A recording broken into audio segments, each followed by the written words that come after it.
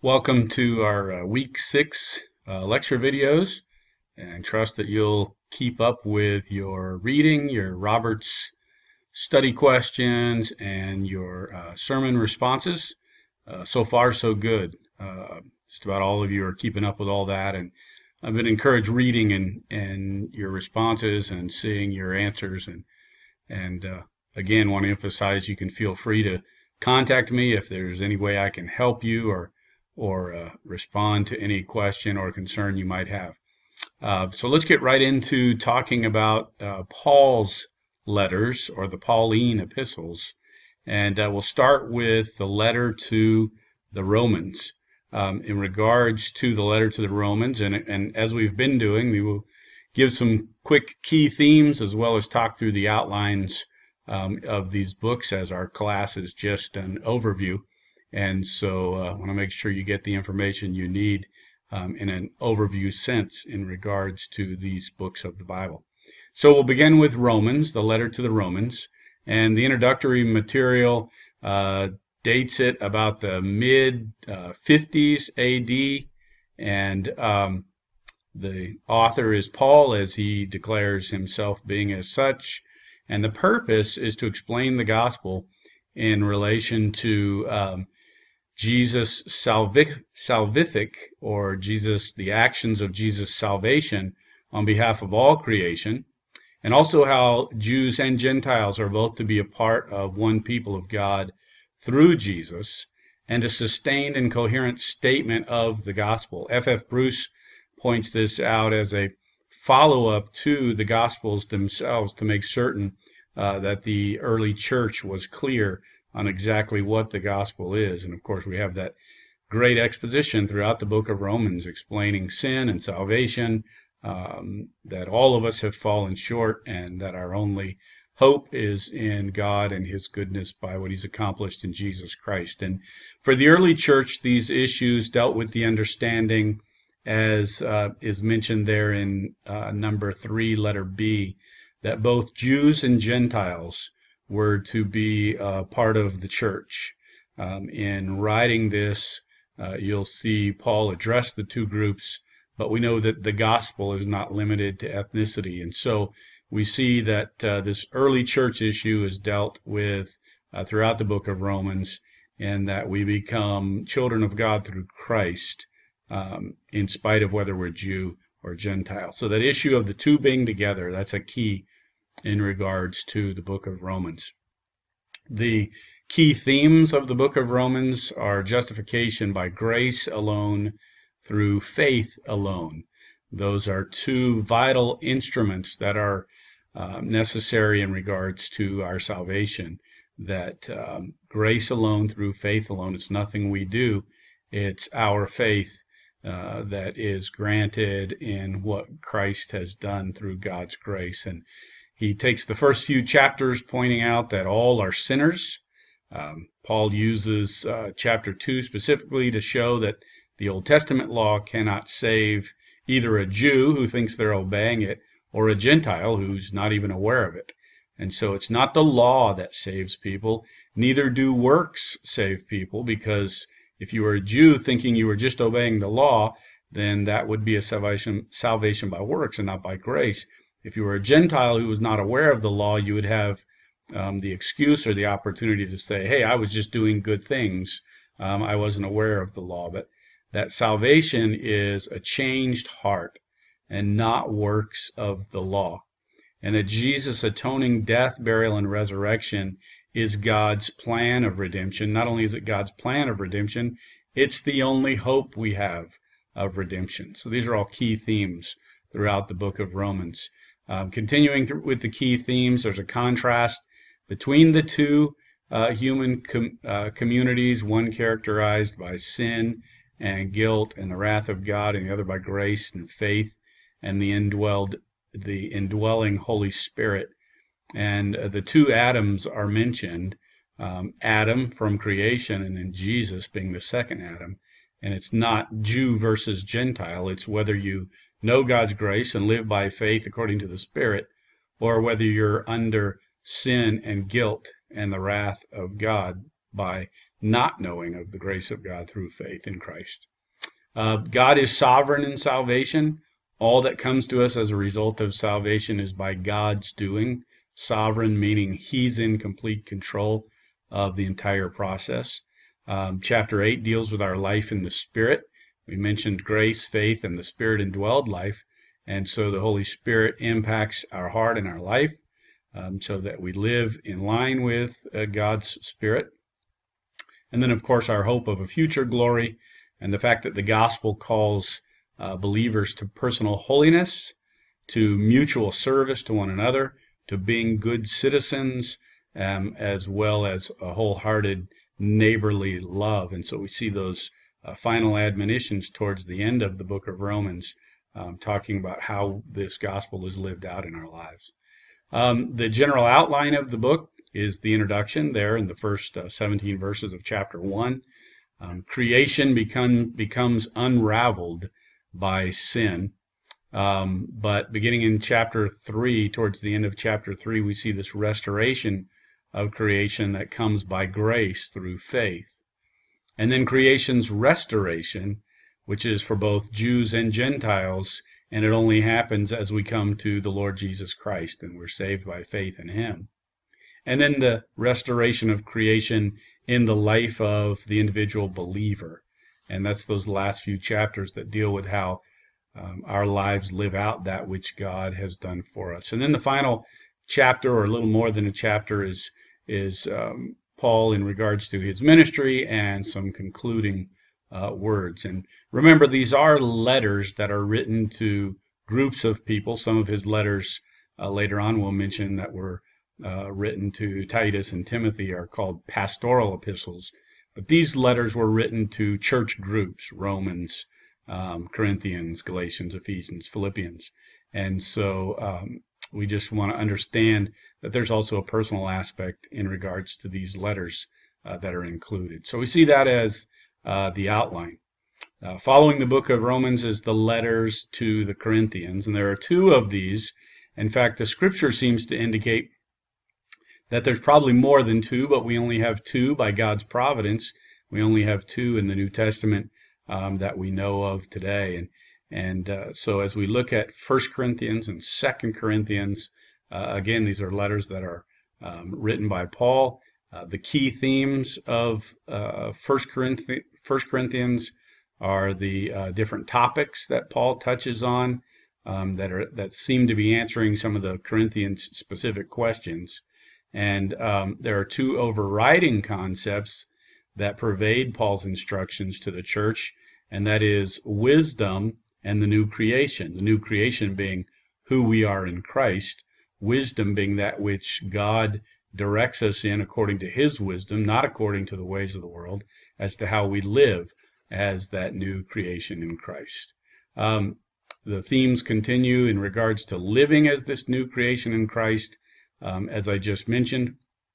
And it's important, as you see here, especially on letter A, number 3, that the ethical instructions in 1 Corinthians are based on the new creation, and that's the last days language that's used, but they are related specifically back to the gospel in Romans chapter 1 through 11. There's no discontinuity between the letters of Paul, and that would be expected coming from a single author. But his ethical instruction in 1 and 2 Corinthians, as we saw at the end or the latter half of the book of Romans, living by the Spirit, relate to the gospel message that's emphasized and portrayed through the book of Romans. And so that ethical connection is there between 1 and 2 Corinthians and the book of Romans.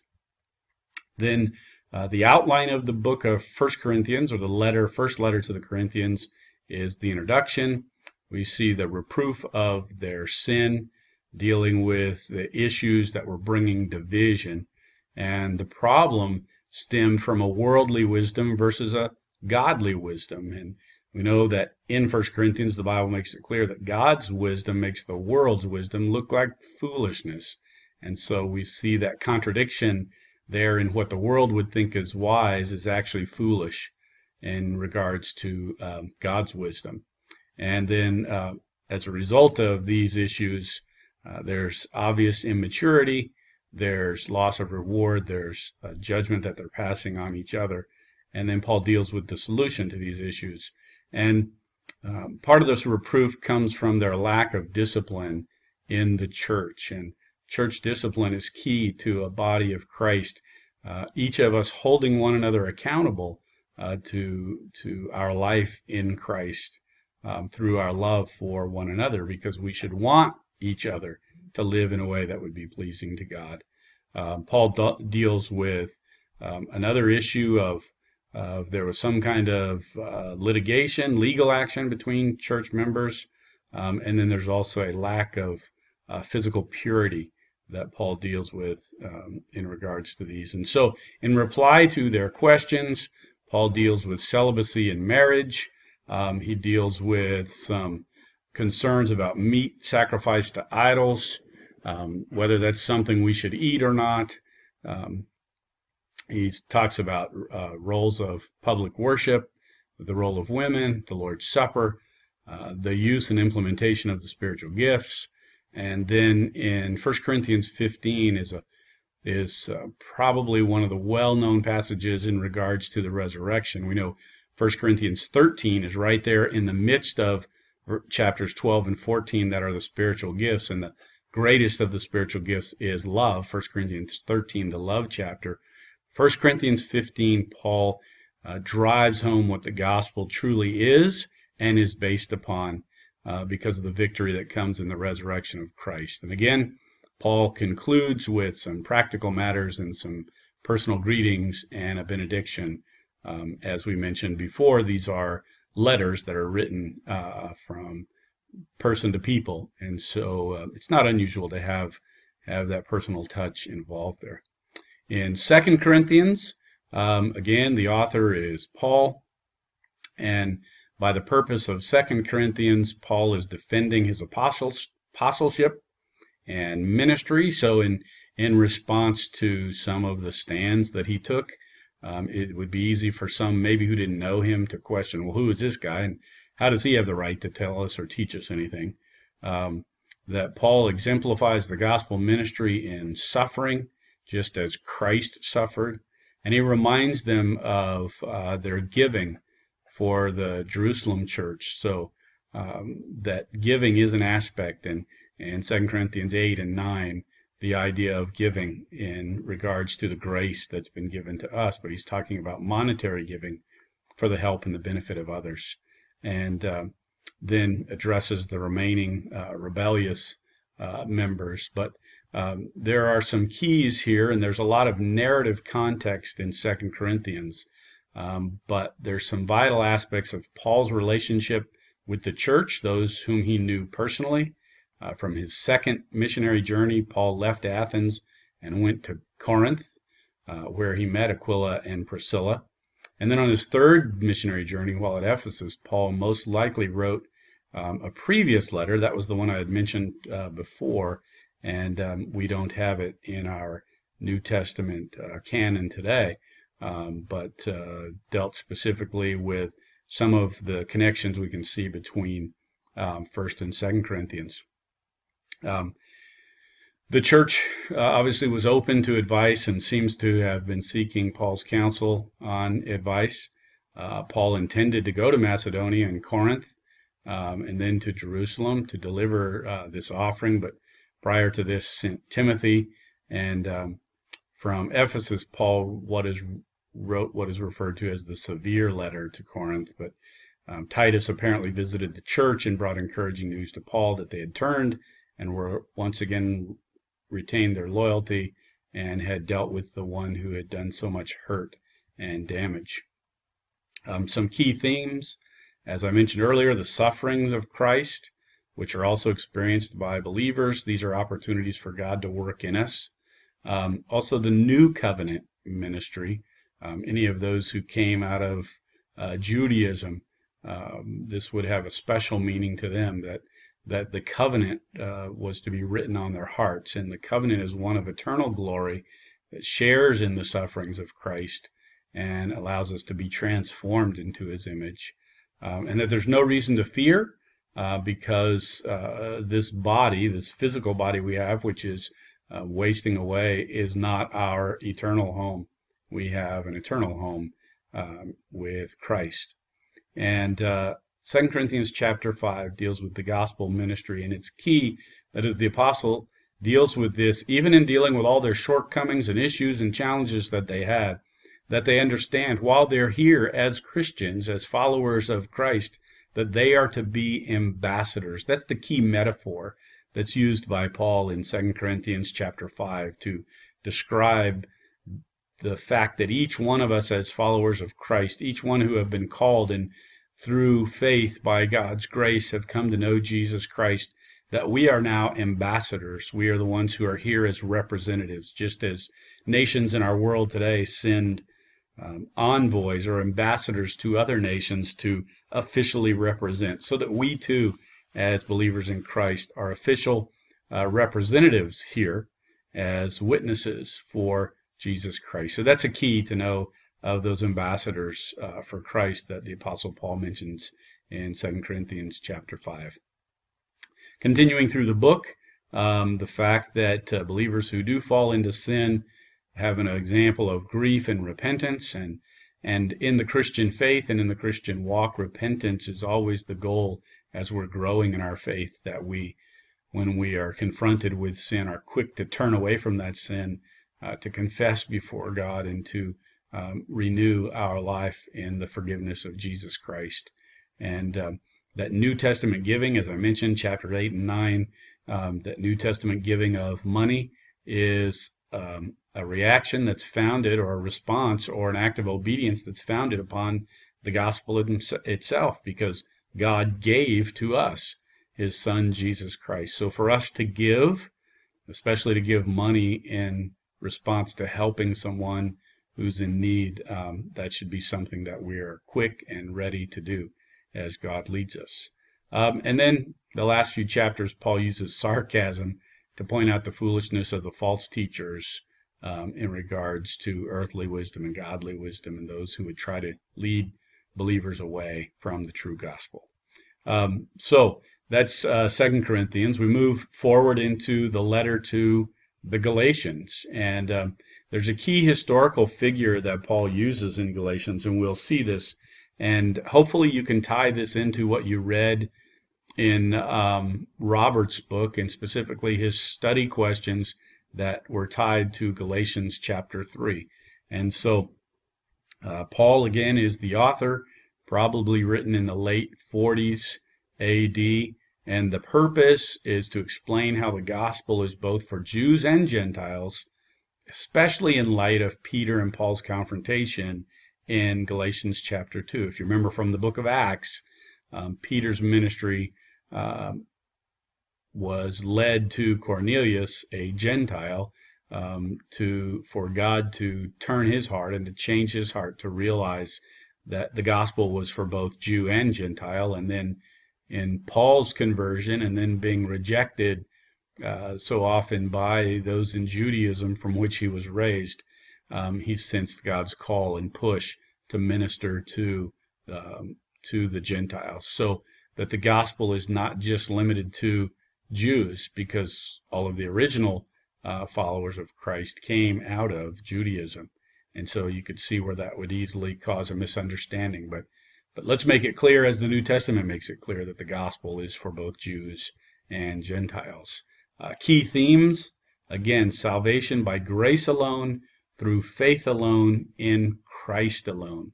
That our justification before God comes only as a result of faith in what Jesus Christ has done. And that ties in with that Galatians chapter 3 passage from your Roberts study guide, that the purpose of the law, then, as Paul goes on to explain, is to turn us towards Christ, to show us where we've done wrong. The results of salvation then bring us to that life as a new creation in Christ, as is mentioned a number of times, for it is not I who lives, but Christ who lives in me, the Apostle Paul exclaims in Galatians. And then Abraham. Abraham is that example. If you remember again, let's tie it back to Robert's study questions and connecting it with the covenant that God made with Abraham, that the reason Abraham was counted as righteous is because of his faith. Yes, he acted in obedience, but obedience alone does not save you. It's only by faith in the grace of what God has done in Jesus Christ. So Abraham is this key example that demonstrates that both salvation and sanctification, which is the life we live as we are maturing in the faith, is always been by grace through faith. So Abraham, even before Jesus Christ came along, was reckoned as righteous because of his faith. And that's what's important to remember. And I trust that we can understand that and see that tied to what Robert's connection was between the covenant with Abraham and the references and questions he made to Galatians chapter 3. And then the outline of the book, we have the greeting, which is typical in Paul's letters. We have the denunciation of those who would preach some other kind of gospel or would add something to this idea that salvation is by grace alone, through faith alone, in Christ alone. And then Paul defends his apostleship, his ministry of being one sent by God as foundational to his ministry. And then the doctrinal defense of justification by faith, that our vindication is justification by faith, and that's our only way to stand right before God, and that the purpose of the law is to point us in that direction, and that his appeal is concerning justification by faith. Again, tied in with the covenant to Abraham and the fact that Abraham was reckoned as righteous because of his faith. Yes, he was obedient, but it was his faith, his trust in God and what God was telling him that counted him righteous before God. Paul defends the practice of Christian liberty and our freedom in Christ versus the law, and our freedom in Christ as opposed to our license to do anything. So many people think, well, if God's going to forgive me, then I can just do whatever I want. No, if you're just sinning any way that you want, then you're still not free. It's Christ that liberates you or gives you the liberty from sin. And then our liberty to love. Because we know the love of God in us, we can then share that love with others. And then his conclusion, authenticating the letter itself to the Galatians, his condemnation of the Judaizers. Those were the ones who were trying to add elements of keeping the law on top of what Jesus Christ had done. And then he closes, and you see the credits there from the adaptation of this outline. So that's the book of Galatians. And the two purposes of the law that Paul mentions have to do with teaching Israel and us that all of mankind is sinful. All of us are sinners. Like we mentioned in the book of Romans, all have sinned and fallen short of the glory of God. So that by the law, it shows us where we come up short on God's standards, and thus we are only saved by faith through grace in Christ. And so the law to the Jew teaches them and shows them where they've fallen short because they thought they could be saved by just keeping the law. And to the Gentiles, to the rest of us, even if we're not aware of the law, by the law, we become aware that, hey, I couldn't keep that strictly by my own obedience. So that promise of faith, again, tying it in with Robert's study questions and God's dealing with Abraham, that he was reckoned as righteous through faith. And the law reveals that not only can all of mankind, both Israel, Jew, and Gentile, cannot keep the law, but that both are only in a right standing before God by faith in what he's done in Christ, by taking him at his word. The next is the letter to the Ephesians. And Paul's letter to the church in Ephesus, again, written by Paul in the early 60s AD, with the purpose of teaching the mystery of God's will, which unites all things in Christ. And specifically that Paul wanted to explain how the Gentile Ephesian Christians can be and are part of the one people of God with the Jews. So there aren't two peoples of God, two distinct groups. You don't come to God through Judaism and then separately come to God through Christianity. No, there's only one group, and that one group is united in what Christ has done. And so to these who perhaps would have seen themselves as outsiders because they weren't of Jewish heritage, Paul's saying, no, our only connection to God is through his Son, Jesus Christ, whether Jew or Gentile. And so the key themes here are the fact that we are in Christ, and that in the Ephesians, Paul is writing to them to help them understand their salvation, their unity, their mission, recognizing the spiritual battle, and all of these are part of the realities of union with Christ. But also this union with Christ brings a unity of the church. For you see, if I'm united to Christ and you're united to Christ and anyone else is united to Christ, then by the fact that we're all united to Christ, we're united to one another. And that's the unity of the church, and how we as the body of Christ are unified because of Christ. And so this union with Christ is crucial, whether Jew or Gentile. And that understanding the way the church works, Paul uses different metaphors. He talks about the body, he talks about the building, he talks about the temple, he talks about the bride, he talks about the new humanity for those who are in Christ, the fact that we're a family, and he concludes with a spiritual battle. But what unites us in Christ is all that Paul does through the Spirit. It's the Spirit that unites us. It's the Spirit that brings us together in one body. It's the Spirit that prepares us for the bride of Christ. It's the Spirit that helps us in this spiritual battle. So that's a key phrase in the Ephesians, is the fact that it's through the Spirit.